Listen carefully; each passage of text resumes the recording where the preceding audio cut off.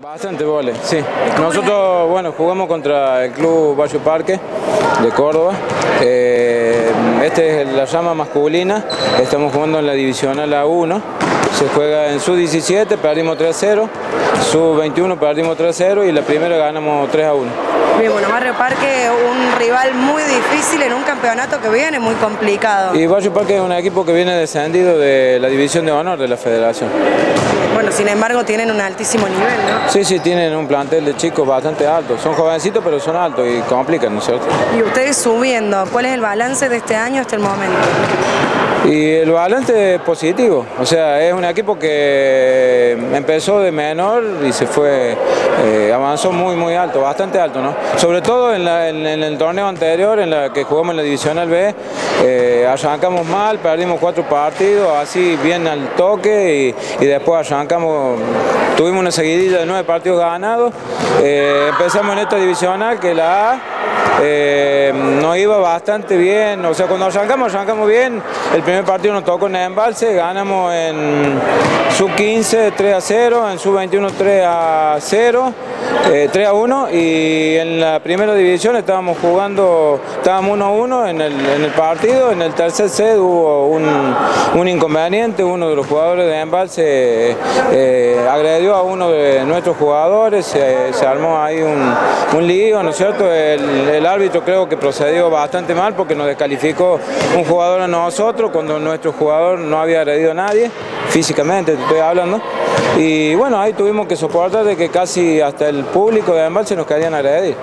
Y éramos 7, los chicos que jugaban 6 más el técnico, éramos 7 contra el público y contra los jugadores del otro lado. ¿Y cómo se resolvió esta situación a través la federación se hizo de descargo a nivel federativo. El chico nuestro que estaba expulsado en ese momento, bueno, también tuvo que presentar de descargo. Yo creo que realmente la federación no resolvió como tenía que resolver, porque a nosotros nos descalificaron un jugador por un argumento del árbitro que realmente no fue válido. O sea, nuestro jugador nunca agredió a nadie. Al contrario, el que nosotros, es la primera vez, te digo, yo tengo 40 años en vóley y es la primera vez que veo que un jugador se cruza al otro campo para agredir. Para golpear, para agredir físicamente. Sí, para agredir físicamente, sí.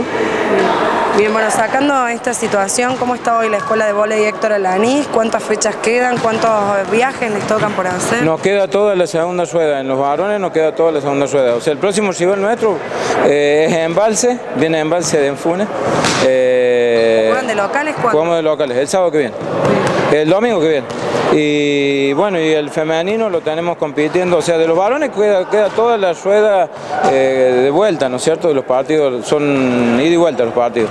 Y de ahí quedan los playoffs. Y en las chicas estamos jugando en una divisional que es la A2 femenina, en donde se juega en sub-15, sub-17, sub-21 y primera división. O sea, creo que estamos muy bien. Como institución, nosotros la escuela representamos al Club del Tala y yo no me canso de decir que somos los únicos en el norte que estamos compitiendo con 2 ramas en la Federación Cordobesa y que tenemos un desgaste impresionante, ¿no? Y de todos los fines de semana y el desgaste económico también, o el gasto económico. No, el gasto económico es terrible. O sea, vos me vas a sentir olor a empanada árabe porque hoy estuvimos haciendo empanada árabe para que aquellos chicos que no tienen la posibilidad de afrontar el costo del arbitraje, lo están afrontando los chicos. Y bueno, es lo que le pasa a todos los clubes de Enfune que están jugando, tanto el Atlético de Chilín como el club de la municipalidad, también deben tener un costo altísimo, ¿no es cierto? Y bueno, lo estamos tratando de llevar con distintos eventos, pero las manos y los eventos te digo que sinceramente no nos alcanzan. Y el apoyo que tenemos es bastante escueto, sí, es que bien, bueno, la gente tanto oficial como si nosotros tuviéramos que salir a buscar particulares para que nos sostuvieran en este deporte, yo creo que es medio complicado conseguir, sí. Bueno, la gente entonces que lo siga acompañando en los eventos que hacen para seguir juntando fondos. Y sí, eso es importante. Tenemos un bingo para el 18 de noviembre en el Club del Tala. La escuela de vóley representa al Club del Tala, te lo vuelvo a reiterar, ¿no? Porque por ahí o sea, aparecemos como escuela de vóley y estamos representando al Club del Tala. Bueno, Pacho, entonces a la gente domingo que viene juegan de locales, que la gente de Denfunes vaya a alentar. ¿A qué hora? Sí, ¿Dónde? Que se movilice el domingo que viene, será a partir de las 10 de la mañana en el salón del Obispo Iribarne.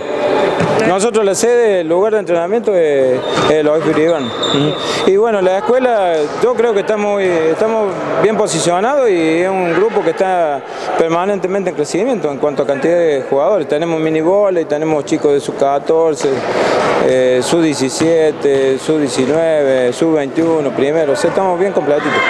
Bueno, que siga para adelante, que termine muy bien este año y el próximo domingo alentar. Bueno, gracias por el reportaje. A ustedes. Gracias.